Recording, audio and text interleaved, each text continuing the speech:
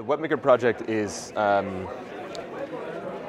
basically a community and tools effort so that we can teach people how to more effectively get engaged with the web and use it to teach other people about it. And basically learn how to be contributing citizens of the web instead of people who just consume what they know about. Well, right now there's a few tools. There's one called Thimble, which lets you take apart web pages and kind of hack them for yourself and really create your own thing from scratch using some tutorials and templates and stuff.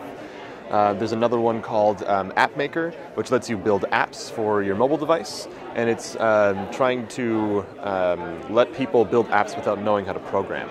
And so you can click on some options, we call them bricks. You can put them inside your app, and you can connect them without having to program them, program those connections. And then you can build an app by having bricks talk to one another.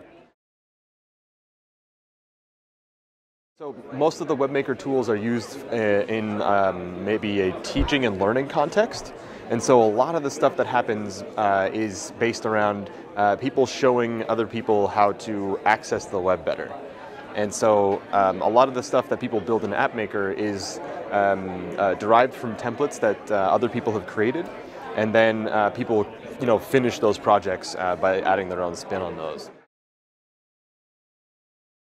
Citizen science is sort of one part of this larger thing of citizen building, I guess, and giving people who are otherwise normal citizens, if they are interested in something, if they want to contribute to a project, giving them the power to do that is it's a big door to open. It's a really important thing potentially.